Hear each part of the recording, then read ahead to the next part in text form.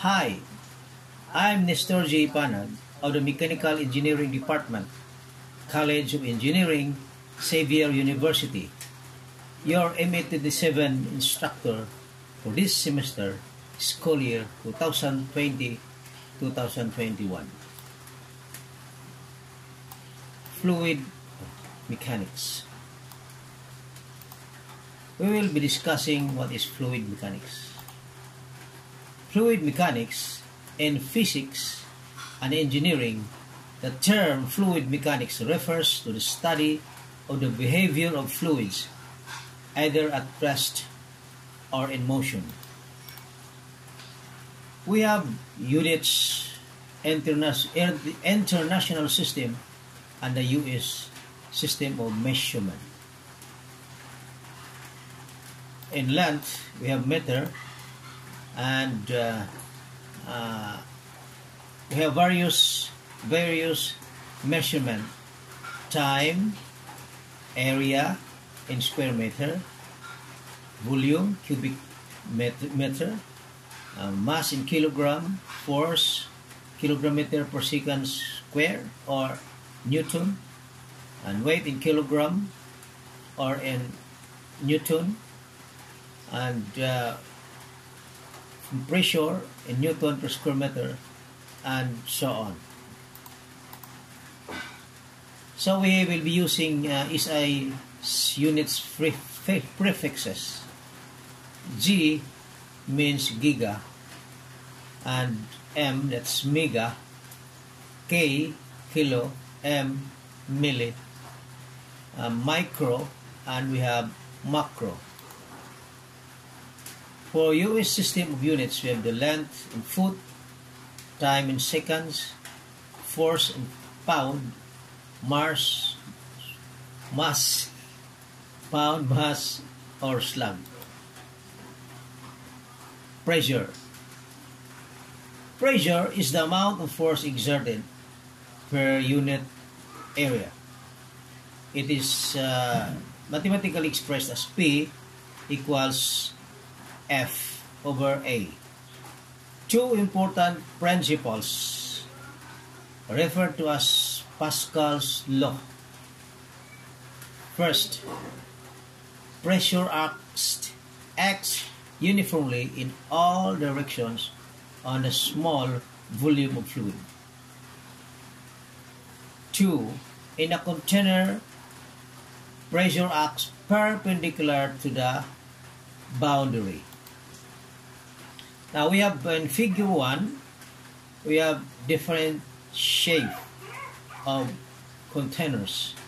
We have the furnace duct, the pipe or tube, heat exchanger, reservoir, the swimming pool, the dam, and the fluid power cylinder. As you have seen, the pressure acts perpendicular to the boundary.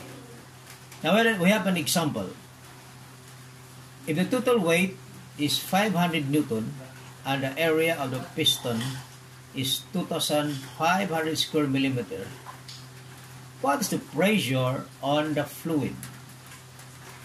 So P equals 500, the weight or the force, divided by the area, that is 2,500 square millimeter, or equals 0.2 Newton per square millimeter, or equals to 0.2 Newton times 10 to the 6 Newton per square meter.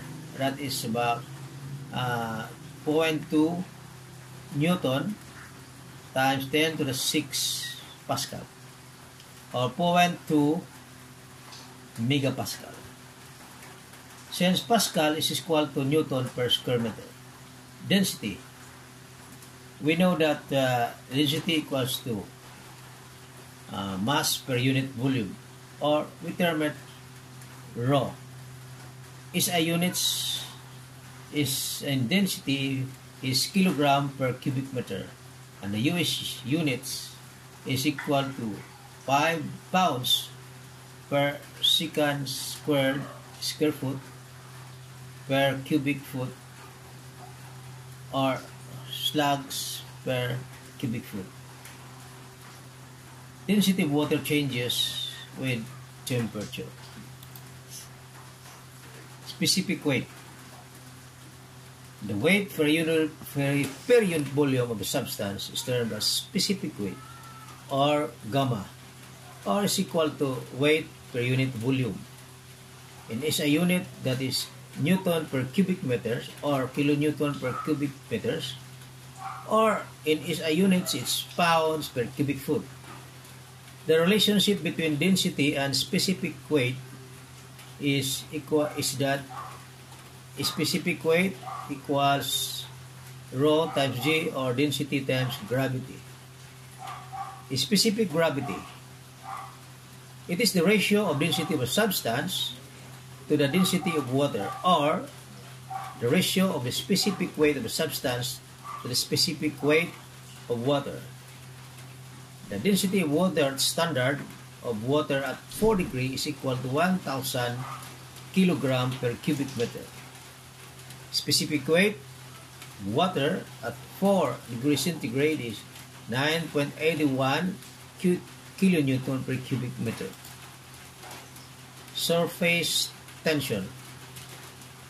It is a property by which droplets of water or water molecules adhere to each other and other surfaces. When water molecules stick to each other, this is called cohesion. When they stick to other substance, this is adhesion.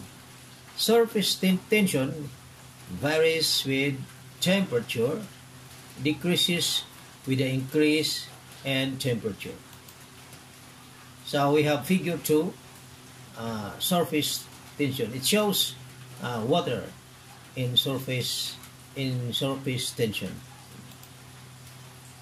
Viscosity. It is the property of fluid that determines its motion. Highly viscous fluid moves slowly, and less viscous fluid moves fast. Viscosity influences the shear stress of movement. Shear stress, the force between the two planes as they move over each other. So we have in figure 3, we have the fluid, and with respect to the x-axis, we have the delta V, and with respect to the ordinate, we have the delta y. And we have this relationship, the flow of fluid and the shearing stress, which is influenced by the viscosity of fluid. Shear stress, or tau, is proportional to the velocity gradient. Tau is equal to mu times delta V over delta y, or delta mu, or mu is equal to tau over delta V over delta y, or mu is equal to, the units for mu is Newton per square meter, that is multiplied by meter per over meter per second. That gives us Newton seconds per square meter, or Pascal seconds. The mu is referred to as dynamic viscosity. Units of mu, Newton seconds per square meter, or Pascal seconds, or kilogram per meter seconds, or equal to 1 poise. Kinematic viscosity, we term it nu. It is the ratio of dynamic viscosity to the density of fluid. So, the kinematic viscosity is equal to the mu, or dynamic viscosity, divided by rho, or density. Units of kinematic viscosity is equal to the square meter per second. Viscosity varies with temperature. Lower viscosity under higher temperatures. Sometimes when units for dynamic viscosity are mu are being combined with other terms, especially density.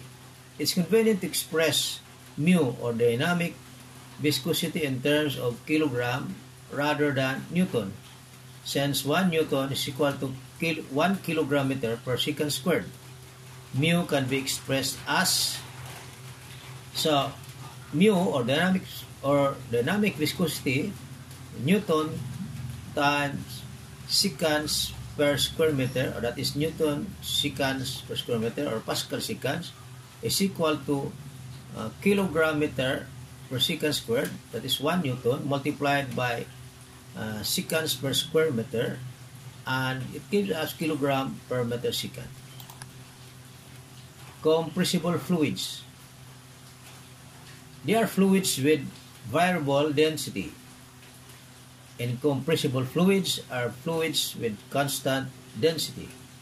They could be liquids and gases or the change in density with pressure is so small as to be negligible. This is usually the case with liquids. Gas may also be considered incompressible when pressure variation is small compared with the absolute pressure. Thank you for listening and good day.